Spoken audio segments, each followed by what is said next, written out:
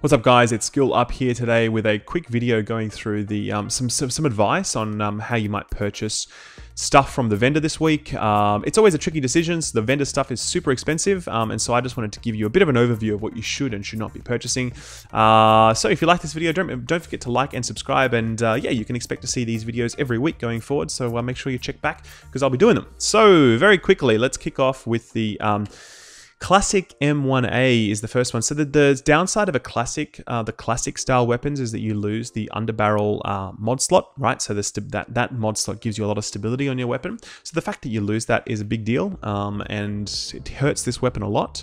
You get trained on this weapon, which is not a great talent for marksman rifles. You are not building crit for marksman rifles. You are building for headshot damage. So you're not going to get a huge amount of benefit out of this. Predatory is really good solo play because it keeps you nice and sustainable. Keeps you healed, particularly if you're solo farming the Darkzone. But in groups, you need to land the killing blow in order to proc this. So you're going to proc this far less, and I'd really recommend against it. Toxic, look, Toxic is fun, and it's really cool when it procs, and the enemy just sort of stands there and you get to wail on them. But overall, it's not a particularly strong talent, and I'd really avoid it. So I wouldn't recommend getting this M1A. I think you can do far better. I'd save your Phoenix credits if I were you. The only circumstance in which I would recommend you getting this weapon is if perhaps you are upgrading from the first wave M1A, which is going to get nerfed, or fixed I should say, in the upcoming 1.2 patch. Balanced is going to be changed, and this weapon is going to be vastly less powerful. So if you need a marksman rifle and you've got lots of Phoenix credits lying around, then hey, sure, great. It's got 204 gear score, it's got plenty of base damage, but otherwise I'd really recommend avoiding it. It's not a great weapon. Now the Police M4 is a really tricky one to sort of talk through. So we're going to go through that now in a little bit more, in a moment, in a bit more detail. So we'll skip that one for now. The next one though is this custom M87 MCS. It's got, which is a shotgun, it's got vicious, it's got accurate, it's got adept. Now, if shotguns were good, I would say for sure, and there's going to be people in the comments below that are going to say that shotguns are fantastic, and that's totally fine. Shotguns definitely have their place if you know how to use them, if you use them in a very particular way, if you are experienced with using them, if you are, say, PvPing. There's some really great uses for shotguns, but overall, they are not a good weapon right now, and I'm very certain they're going to receive some significant changes in 1.2 when they do the weapon balancing pass. So for now, I would definitely pass on this weapon. The talents, you know, vicious, bonus crit, great. Accurate, not as important with a shotgun due to the fact that you're generally using it at very close range. And finally, adept, bonus crit when you use skills. I mean, look, it's there, but it's not going to change your world. So not a great weapon. I'd probably recommend avoiding this one. I would quickly call out this pair of gloves that's available here. It's got Astute on it, which is first 3 bullets of your magazine have 10% higher chance for crit. That's fine. It's not as good as Savage, which is 13% bonus crit to any target out of cover, but it's a decent enough talent, and this rolls with damage to elites, health on kill, crit hit damage, and pulse crit hit damage. So they're all really nice stats to have on a pair of gloves. You could do far worse with than these gloves. So that's it. But let's go downstairs very quickly and let's talk about this M4. It basically looks really good on paper, and that's why I want to talk about it in detail, because you're probably thinking, oh, should I get this? Should I not? It's a really hard one. So we're going to break it down for you very quickly and tell you why you shouldn't be purchasing this. So the first thing are the talents, right? Okay, let's go through them very quickly.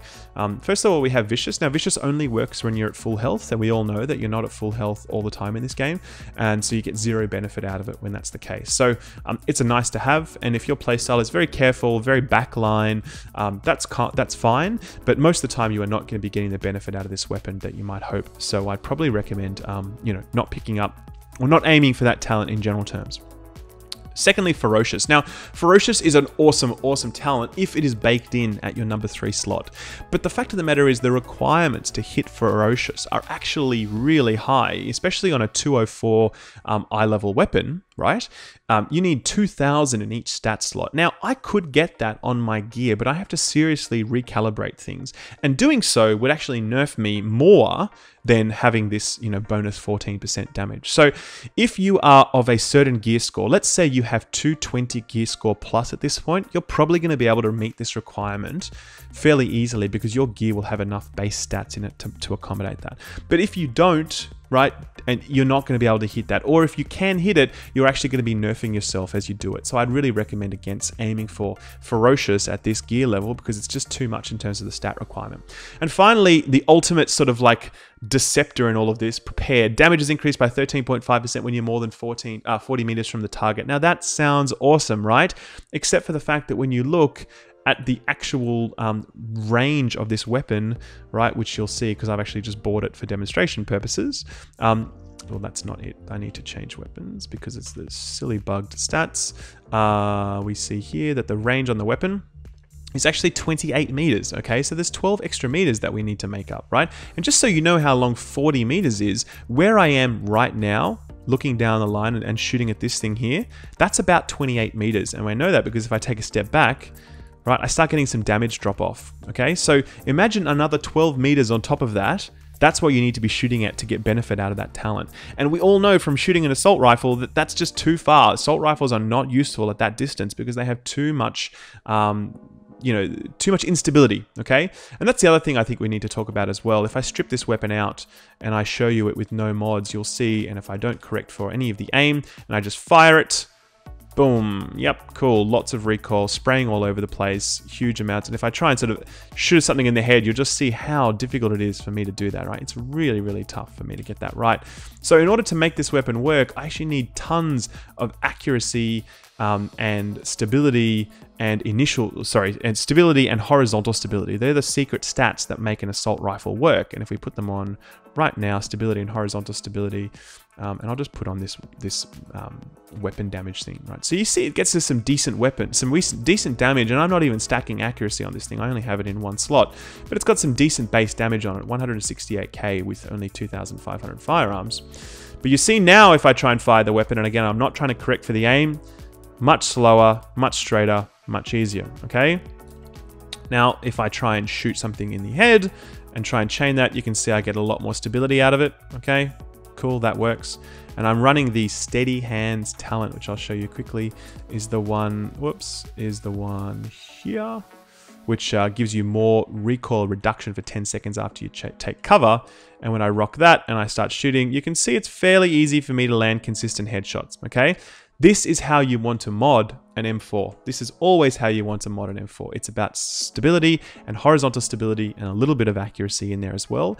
And that means that you're not putting those stats into other things like headshot damage, crit hit chance, crit hit damage. So you make huge sacrifices in order to make this weapon work properly because of its inherent instability. And I think you need to be aware of that when you're sizing up this weapon as well. So overall, do I recommend this weapon? Look, it's okay. You could do far worse. Again, if you have tons of Phoenix credits and you are using a weapon that is, significantly lower gear score, then I would definitely look at it, okay? But for instance, as an example, I have my Vector, okay?